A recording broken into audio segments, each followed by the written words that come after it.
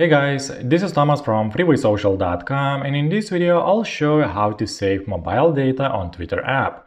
Would you like to save your mobile data on Twitter app? You can easily do it with the help of Data Saver feature. Just follow these steps. Open up Twitter app on your mobile and make sure to log into your Twitter account. Tap on the three lines icon at the top left corner of your screen. Click on Settings and Privacy from the menu. Under the General, find the section named Data Usage and click on it. Just click on the empty box next to Data Saver, and this feature will be enabled. This will save your mobile data on Twitter app. Done! I hope this guide was helpful and you were able to save mobile data on Twitter app. Don't forget to like this video and visit us at freewaysocial.com.